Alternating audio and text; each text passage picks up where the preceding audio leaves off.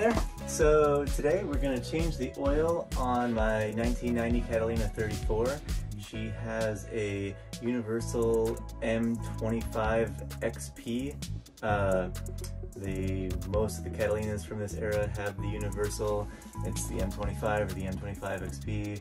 I think some later ones might have the M35.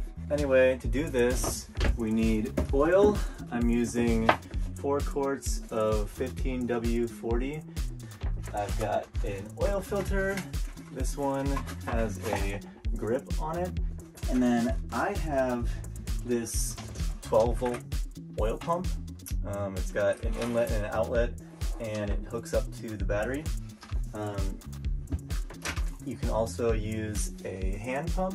But since I don't have a pump with a built-in reservoir, I have containers for holding used oil, and then we've got a spot at the marina for discharging oil. And I've got some towels, shop towels, and some oil absorbent pads. Oh, and then a Ziploc bag. And yeah, let's get it going. So you need to warm up the engine a little bit, get the oil, turn it from sludge into actual oil, which I have already done. So the next step is going to be uncovering it. I'm sitting on it right now, and then we're going to go from there.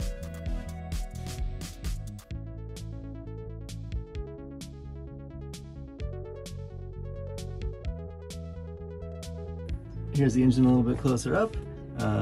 As you can see, yep, it is a M25-XP. So the first thing we need to do now that we have the engine warmed up is to make all the connections. So if you've changed oil on a car, this is going to be pretty similar, except that you can't really get under the engine. So here's the oil pan down here, and where a regular engine you would just put, a pan under here or something like that. Instead, we have this tube, you can see here, which goes around here, and right now it's just clipped off up here. And so we're actually going to put our oil extractor tube into here, and that's how we're going to get the oil out of the engine. So we don't have gravity to help us like you would in the car. Okay, let's just set that aside. So when you insert this tube, you're supposed to stick it all the way in until it stops, which is like 2 feet. Stick the other end into the oil container. Now we power up the electric pump. So realized as my little electric pump was really struggling that we did not warm the engine up enough. I ran it for about 5 minutes, which now I know is not long enough. So now I ran it for like another 10 or maybe a little more than that at a higher RPM, and it definitely feels warmer, and so hopefully the oil will flow more freely and this will work better. And if you've got a hand pump rather than the electric one that I've got, you're still going to want to warm the oil up in this way, or it will just take like years for the oil to actually drain out. Okay, this is all the way in, and everything is hooked up, and we have our relief. So the top is also open, so we're going to try it again.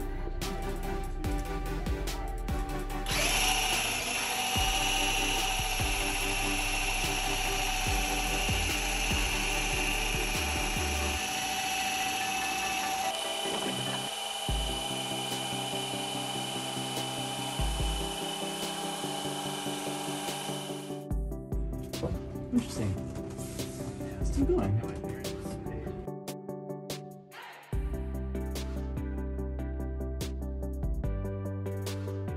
Okay, so now that the old oil is removed, it's time to change the oil filter. And I'm going to put this plastic bag over the oil filter to try to catch as much of the oil that spills out as possible.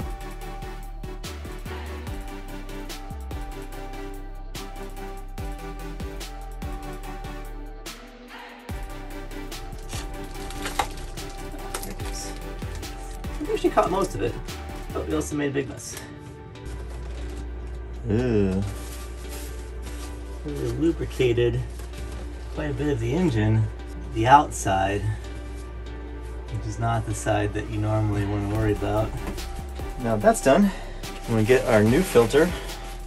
Before attaching it, I want to take a little bit of nice oil and move up the filter and put it on.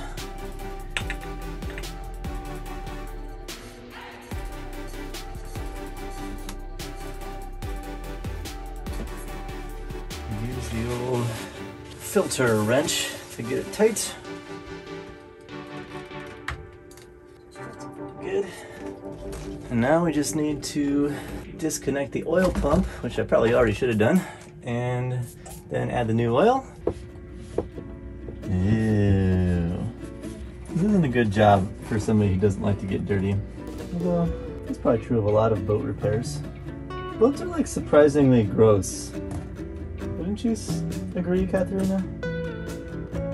I don't mind getting dirty, so it doesn't bother me as much. That's true.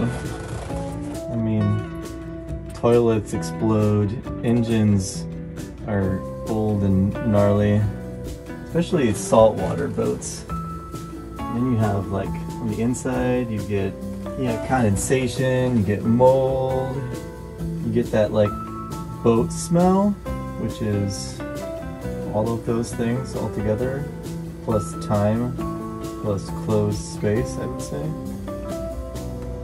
Now, put this cap back on, just clip it on there so it doesn't go flying all over the place. Now, we add 4 quarts of fresh oil.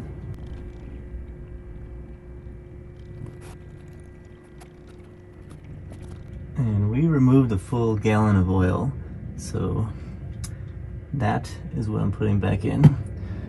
But we will check it before we go on any long adventures.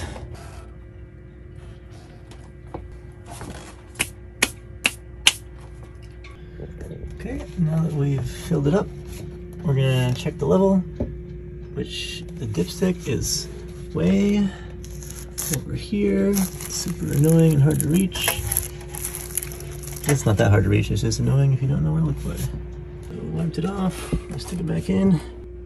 Looks maybe a little overfull. So let's run the engine now and check it again. So now we're checking for leaks.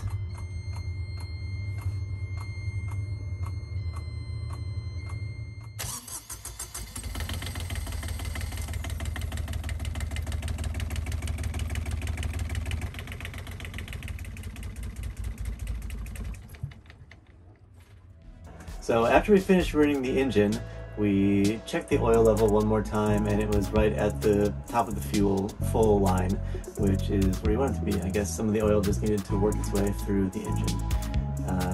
And then we just made sure everything was tight, put the stair cover back on, and then disposed of the oil here at the marina.